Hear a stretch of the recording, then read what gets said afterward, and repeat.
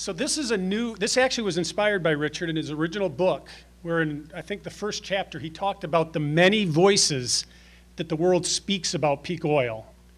And so the whole idea of looking at future scenarios and understanding the probabilities that we're all assigning to those scenarios is something we started adding to our talks.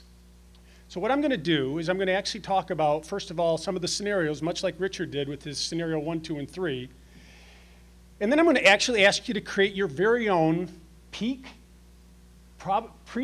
personal peak probability profile. And why should you do this?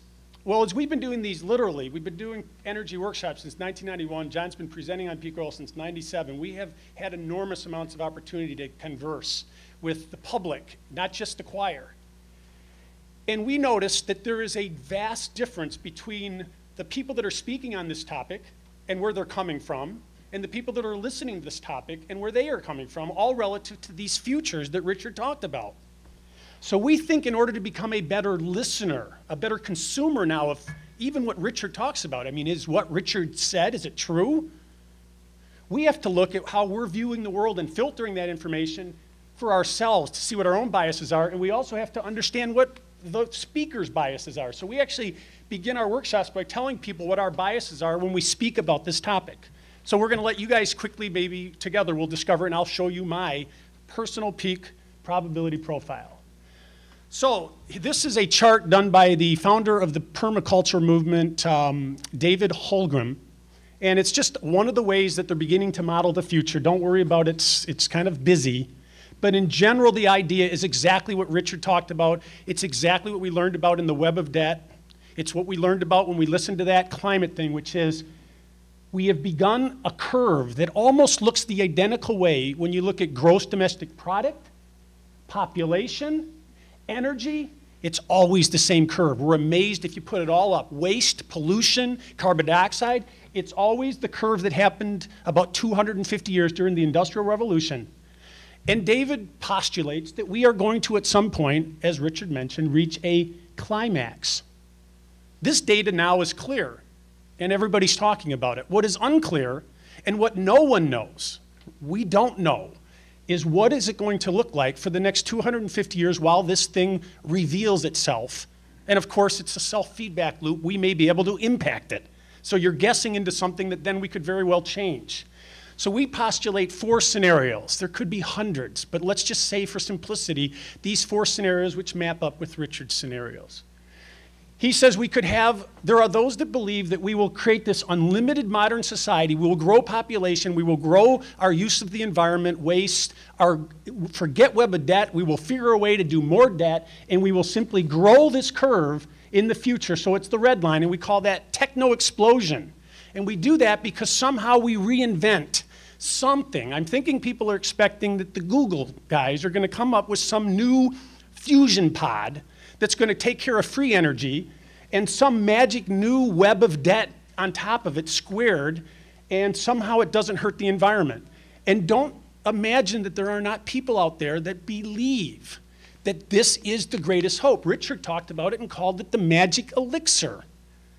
This probably is the most prevalent thing that we face when we do these talks. It is out there as a meme that is extraordinary and difficult to get through because technology always saved us, every time.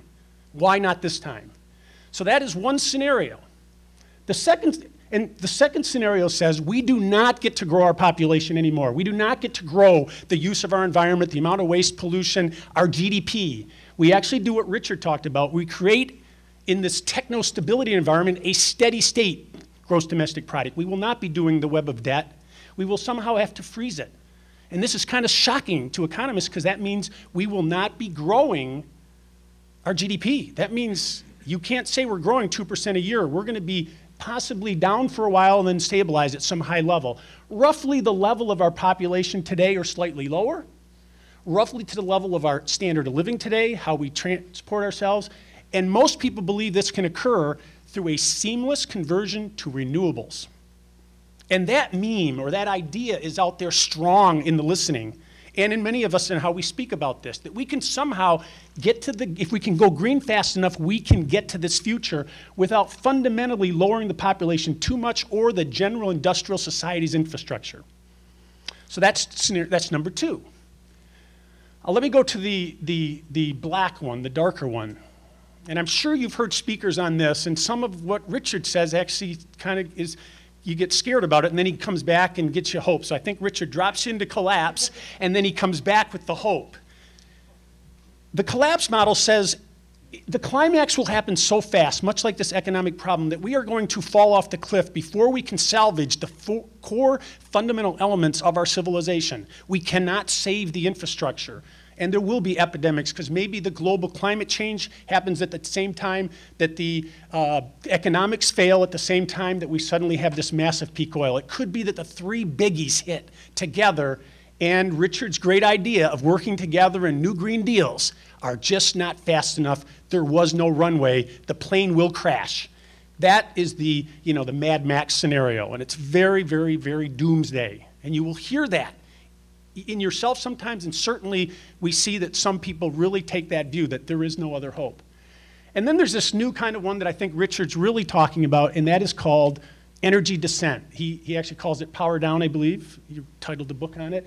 And this is the one where we don't collapse all the way down to some level. And if you look at the thing, this is 10,000 years before petroleum, so this may be, I don't know, 1 billion people. 500 million.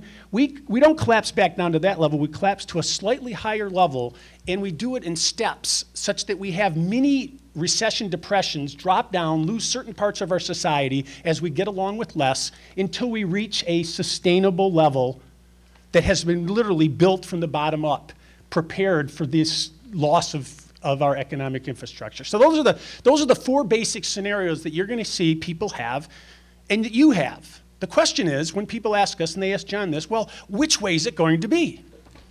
And we have no idea. Nobody knows. But what people do know is they probably put a probability against those scenarios.